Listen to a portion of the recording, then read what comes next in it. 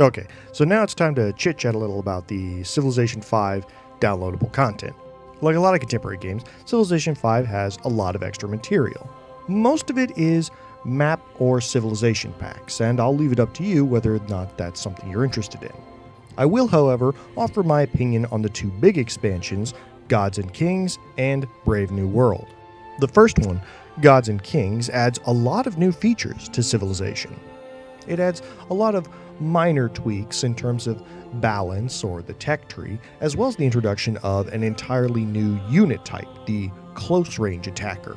These are units such as the new machine gunner, who, while they cannot strike from a distance, can still attack adjacent enemies without fear of retaliation. However, in addition to adding some new units and some new civilizations, the big thing that Gods and Kings puts into the game is religion and espionage. Now, the addition of religion comes hand in hand with the new resource type called faith. To gather faith, you either need to build religious structures such as shrines or make alliances with new religious city-states. Once you've accumulated enough faith, you can found a religion, setting up its name and its iconography, as well as a set of bonuses that will improve based on the number of cities that are following your religion. With additional faith points, you can either try to improve your religion and the bonuses it gives you, or purchase missionaries to spread your religion to the furthest corners of the land.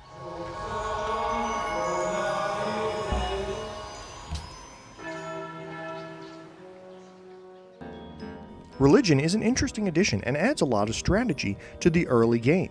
There are only so many religions that can be founded, so you have to make the choice between accumulating faith or accumulating a different resource such as gold or research points. However, your religious bonuses will eventually be outpaced by technology, and in the mid to late game, religion doesn't hold as much sway as it once did. Which, interestingly enough, is right about the time that espionage starts to kick in. The new espionage system allows you to recruit agents who can either spy on enemy cities or perform counter-espionage in your own. Agents inside enemy cities can either improve relations or steal technologies, as well as dispelling the fog of war around the city itself. Espionage is essentially a sort of late-game equalizer, allowing weaker civilizations to keep an eye on their neighbors, as well as potentially steal technology from them.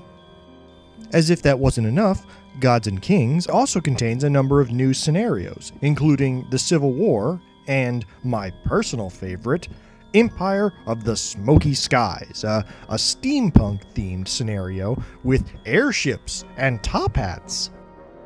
So yeah, I would easily recommend Gods and Kings. The other expansion is a little more complicated. Brave New World is a DLC that rebalances and redesigns some of the features of Civilization to allow for longer, more complex games. There are new leaders and civilizations, as well as the introduction of trade convoys, which allow you to earn money from neighboring civilizations or move resources within your own civilization. However, there are also a number of new alterations. Ideologies, for instance, are a late-game policy addition that allows you to custom build your own cultural advancement tree. And speaking of culture, the cultural victory was completely redesigned. In Brave New World, you don't achieve a cultural victory simply by accumulating policies. Instead, you use tourism, a measure of influence that is accumulated over time and is supplemented by the addition of new artifacts and works of art, such as paintings or musical scores. Brave New World is a good expansion, but it's not as obviously beneficial as Gods and Kings. I would still recommend it, either to someone who has seen all that Civilization has to offer and is looking for a deeper, more complicated game, or maybe just because you want the entire set as a complete collection. Alright, thanks for checking in. See you later.